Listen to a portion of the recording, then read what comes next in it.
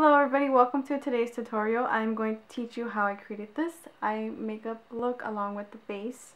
Today I'm using the Nadine Renewing Nude Eyeshadow Palette. It's exclusively sold at Costco or Costco online. I will link it down in the description box where you can find it. You have 4 shades for $15.99. You don't have to be a Costco member in order to purchase this eyeshadow palette, but I really want to mention this is very nice and elegant for the packaging. It's glass, so it will get stained with your fingerprint. Very great pigmentation. They're very creamy. They're very blendable. Easy to work with for the everyday woman. If you guys want to know how I created this look using this palette, then go ahead and please keep watching. Thanks. So to have our eyeshadow stay on all day, we're going to prime our eyelids. Use whatever primer you have on hand. And with a warm brown shadow, you can use this to go ahead and apply on your crease.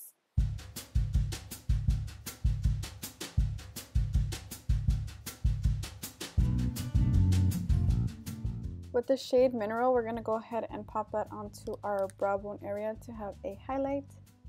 We're going to use this shade Teak and apply that with patting motions on the entire lid, making sure we're not passing that crease. Super important that we pack on instead of swiping, because if you swipe, the color of this purple shadow is not going to appear as vibrant.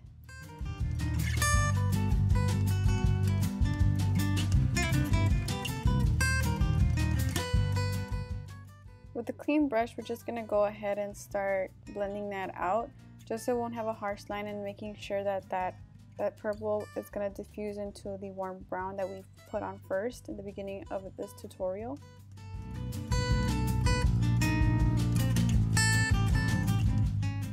I went ahead and picked up Girls Night from the Too Faced Stardust palette. I'm going to go ahead and pop that onto my crease because I wanted a little bit more warm transition shade. And then I'm going to go ahead and pick up that same Teak color from the Nadine palette, just because I lost a little bit of pigmentation and color as I was blending it with a brush with no additional product.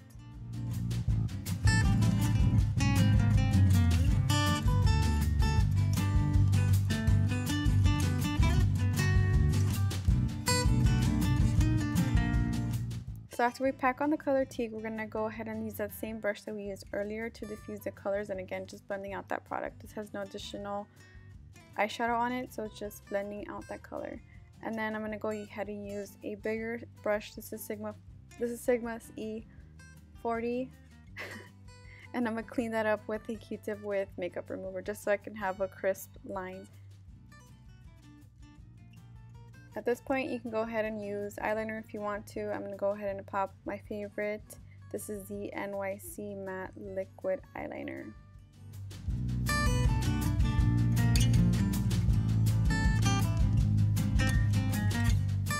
Okay, so now we're going to go ahead and move on to the face. I'm using the Nivea Men Aftershave Balm, and I'm going to go ahead and very smoothly apply that on my skin, and making sure that this product blends well, and once it turns tacky, that's when you know you're able to apply the foundation.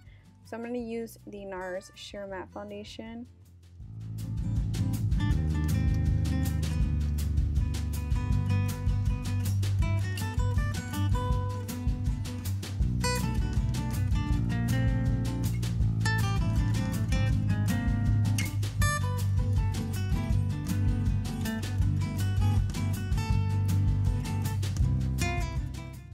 And for concealer, I'm going to use the Sephora Gel Serum Concealer, which has been working really well for me lately.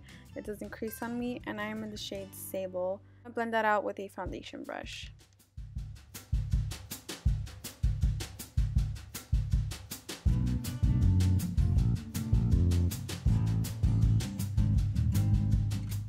I've been liking to take the extra step in using a beauty blender that has no water on it, that's simply dry, and just going ahead and pat that onto the skin wherever I applied a concealer or my foundation.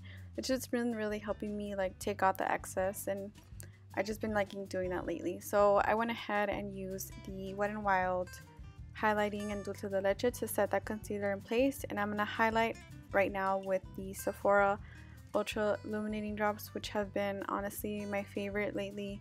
I can't put this down, but I'm going to go ahead and blend that out with this concealer brush that I have from Sephora. And I will move on to setting my foundation in place with my powder from BH Cosmetics.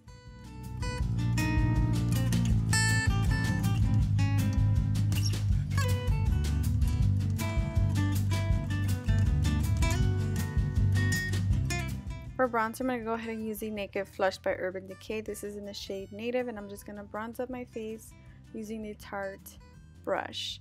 And then I will go ahead and use that same Wet n Wild contouring duo Dulce de Leche shade, and I'm going to contour my cheekbones with it.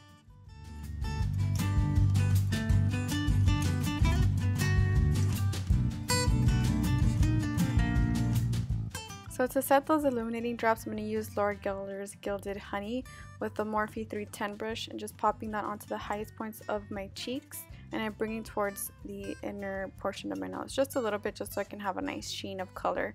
And I will go ahead and pop that onto the Cupid's bow as well as the tip of my nose. And for blush, I'm using this color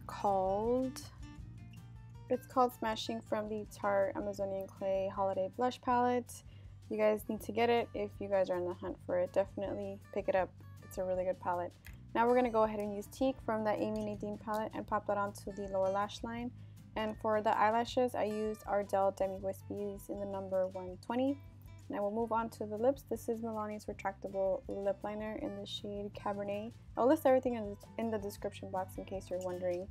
But this is the liquid lipstick from Sephora in the number 14, Blackberry Sorbet. Very nice formula, great pigmentation. And that is the end of this makeup tutorial. I hope you ladies and gentlemen liked it, and I will see you guys in my next video. Bye!